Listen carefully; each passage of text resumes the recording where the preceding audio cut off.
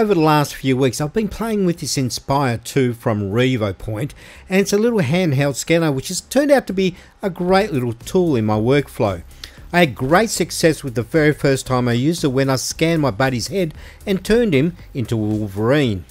So I had a bit of a think to myself and thought, how else can I incorporate the Inspire 2 into my scale modelling?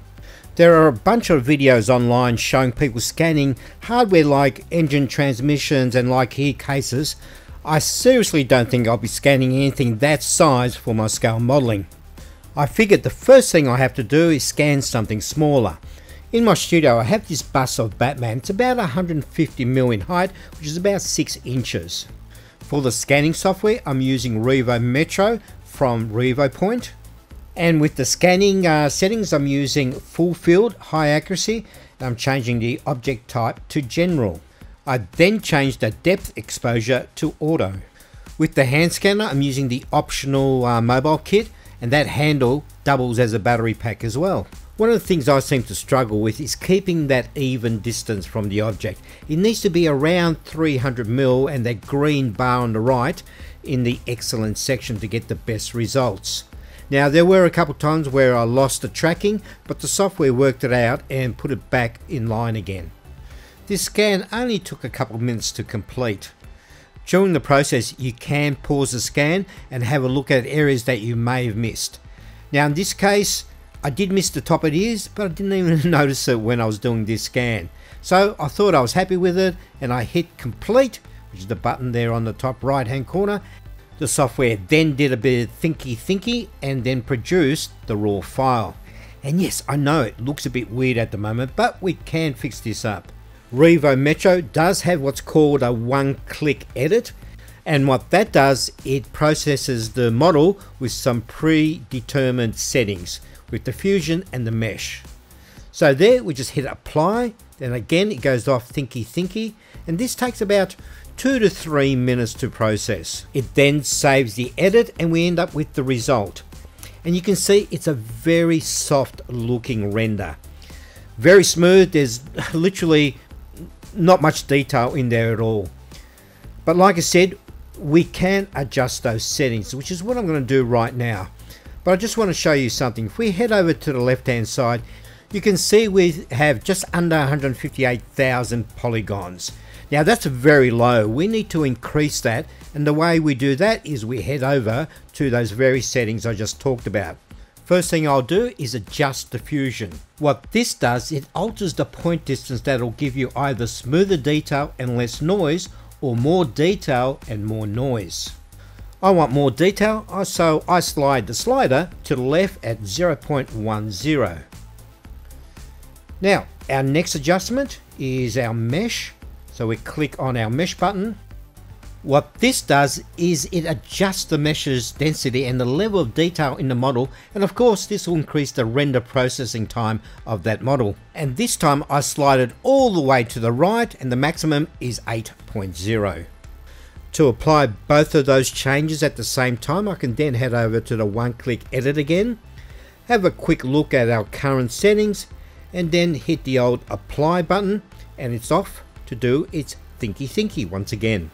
Our original render, which took about 4 minutes, is now almost double, and it will take about 7 minutes to render. But the results are huge, and you can see the difference straight away. Well, in 7 minutes anyway. Let's go and check out our polygon count. Our original count was at about 158,000. We are now up to over 12 million. But you can see the huge difference that it's made. Now there were a couple of areas I missed during the scan, which was the top of those ears, and of course I couldn't get to the back of the model. And that is an extremely easy fix. We click on fill holes, then on the right hand side we've got our little selection box there. I then click on curved and hit the detect button. This will then show me where all the missing parts are in the model, and that's highlighted by the green area. Now to fill those spots, I then need to just go in and click the areas I need to fill.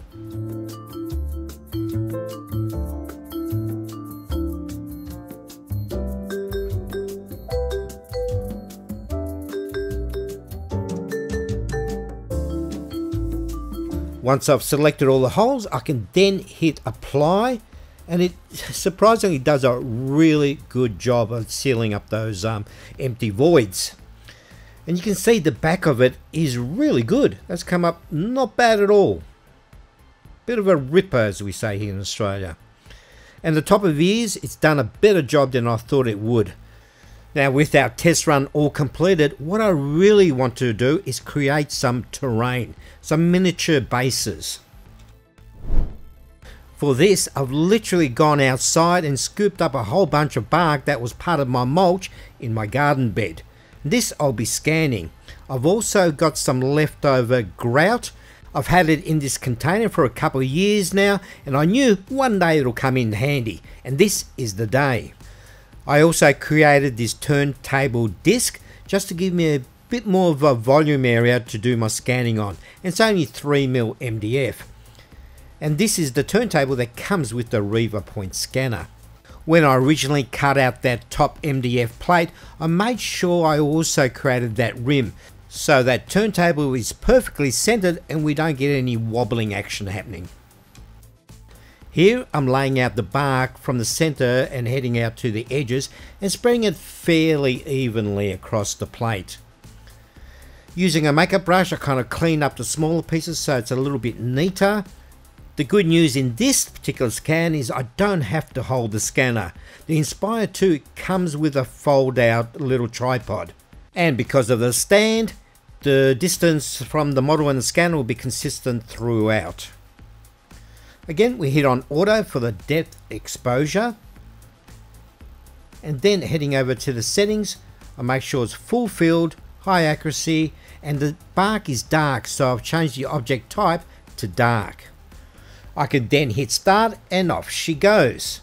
This scan couldn't be any easier, honestly. This scan only took about 1.5 minutes to complete. And just like the Batman bus, I then hit complete and off it went to do its calculations and spat it out a minute or so later, and we ended up with this. Now you can see it's again looking very undetailed. You know, it almost looks like a UFO to me. Interesting result. It looks like I've got a good capture there. So what I need to do now is head over to the one-click edit once again. And we've got our settings there, which is at our previous settings that we tried with the Batman figure. Hit apply and off she goes to start rendering everything. And we end up with a much better detailed terrain.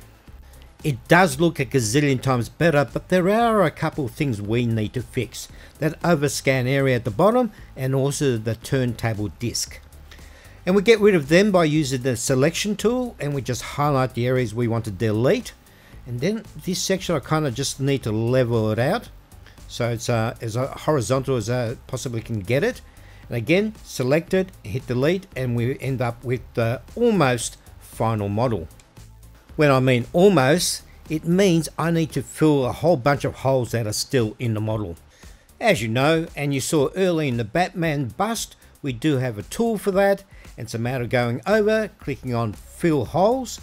And again, we need to select the curved, and then we can hit the detect button, and it does a great job of finding all those little holes there. But this time, to select them, what I'm going to do is I'm going to flip it upside down, because it gives us a much better view of where all the holes are. Then it's a matter of going through all the green areas and clicking them till they turn red, and then we know everything's selected. And then if we're happy with that, we haven't missed anything, we can hit apply and it sorts itself out.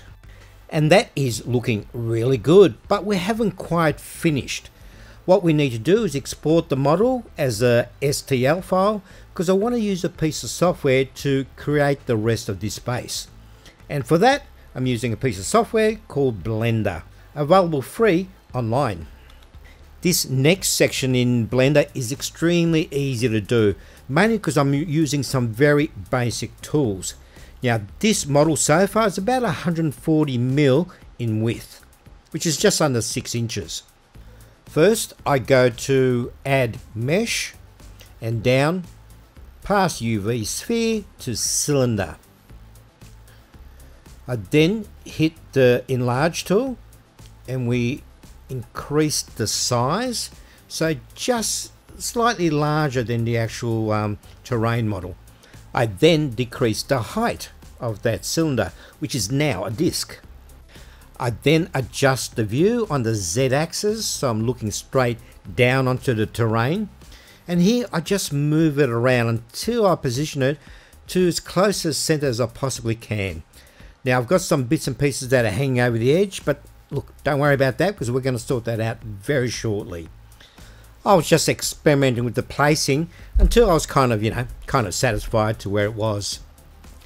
Now with the placing almost done, that disc needs to be adjusted because the polygon count on that is very, very low, hence why it's not very circular at the moment.